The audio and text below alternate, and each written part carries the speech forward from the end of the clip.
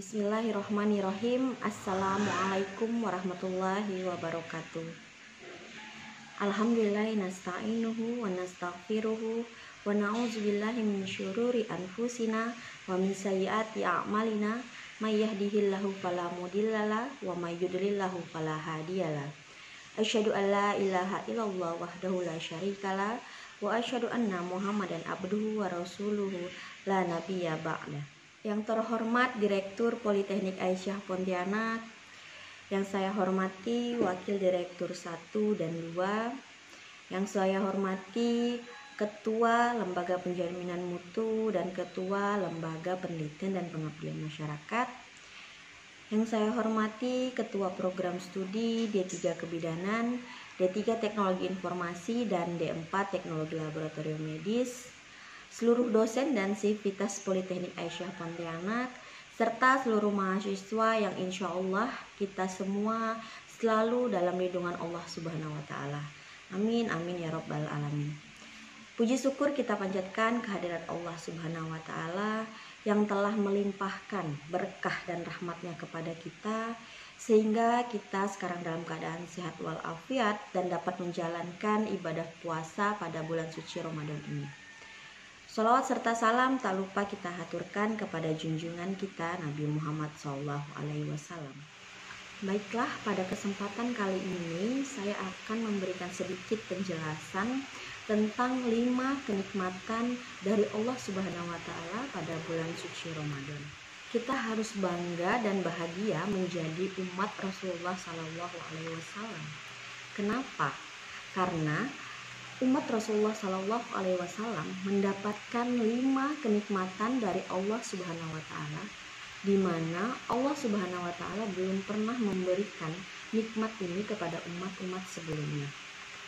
Dari hadis yang diriwayatkan oleh Al-Baihaqi, Rasulullah SAW bersabda, "Uqtiyat ummati fi syahri Ramadana khamsan lam yu'tahunna nabiyyu qabli." Umatku diberikan 5 kenikmatan pada bulan Ramadan, nikmat yang belum pernah diberikan kepada umat sebelumnya. Kenikmatan yang pertama adalah fa inna khulufa afwahihim hina yamsuna atyabu indallahi min rihil mis. Bau mulut orang yang sedang berpuasa, kalau dari segi penciuman manusia, ini adalah bau yang kurang sedap karena perut sedang kosong, lambung sedang kosong, tetapi bagi Allah SWT ini merupakan aroma ibadah, aroma ketaatan. Karena kita menahan haus karena Allah, menahan lapar karena Allah, maka Allah menjadikan bau mulut orang yang sedang berpuasa di sisi Allah lebih harum dari minyak wangi. Subhanallah. Kenikmatan yang kedua, fa innal malaika tastaghfiru lahum fi kulli yaumin wa lailatin. Malaikat beristighfar untuk orang-orang yang sedang berpuasa sampai waktunya berbuka puasa. Malaikat adalah hamba yang dimuliakan oleh Allah Subhanahu wa taala. Karena malaikat tidak pernah mengerjakan hal yang mubah sekalipun, apalagi yang haram. Makan, minum, nikah itu adalah hal yang diperbolehkan oleh Allah Subhanahu wa taala. Tetapi malaikat tidak mengerjakan, apalagi untuk yang haram. Malaikat tidak pernah bermaksiat kepada Allah. Malaikat selalu menjalankan apa yang menjadi perintah dari Allah Subhanahu wa taala. Maka pada bulan suci Ramadan ini, malaikat memintakan ampun atas dosa-dosa orang yang sedang berpuasa. Kenikmatan yang ketiga, fa innallaha azza wa jalla ya'muru jannatu fayaqulu lahu ista'iddi wa tazayyini li ibadi ausaka ayyashtarihu min ta'bid dunya ila dari was karomati.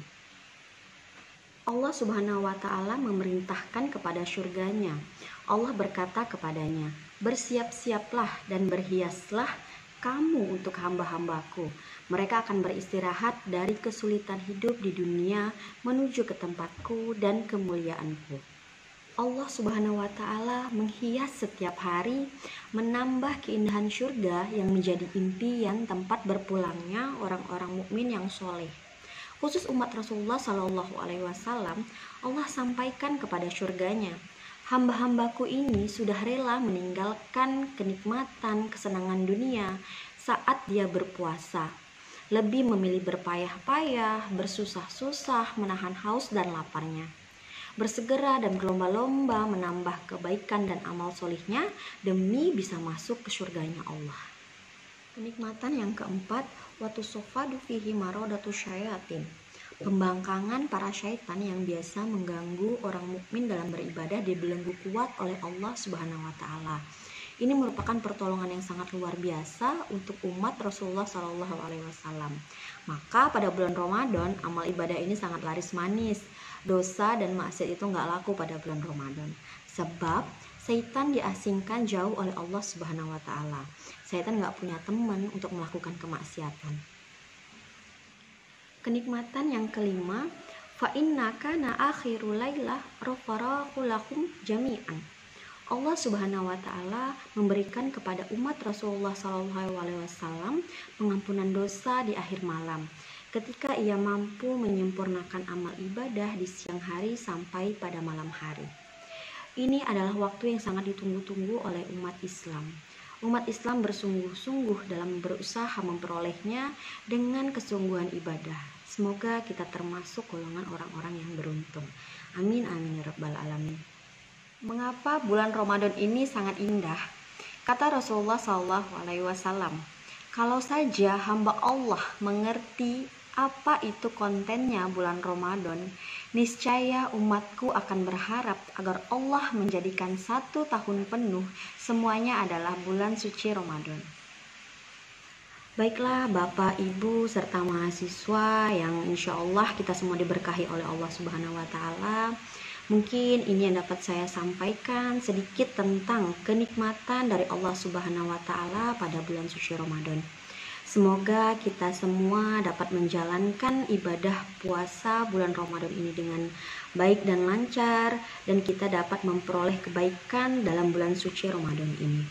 Amin amin ya rabbal alamin. Saya mohon maaf apabila terdapat kesalahan yang disengaja maupun tidak sengaja pada saat saya menyampaikan penjelasan ini, karena kesempurnaan hanyalah milik Allah Subhanahu wa Ta'ala. Terima kasih, saya akhiri. Wabillahi taufiq wal hidayah. Wassalamualaikum warahmatullahi wabarakatuh.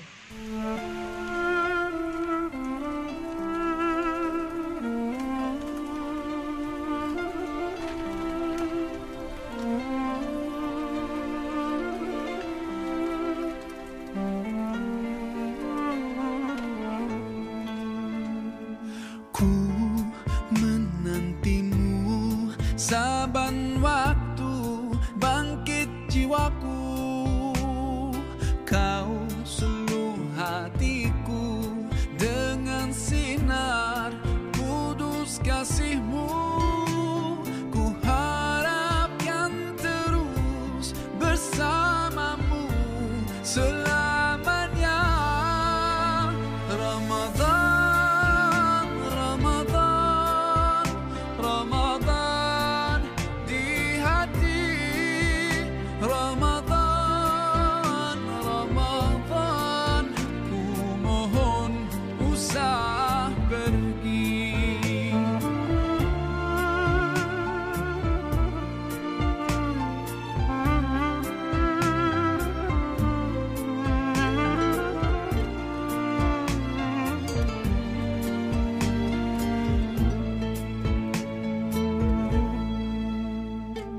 Rahmat melimpah, damainya ku rasakan.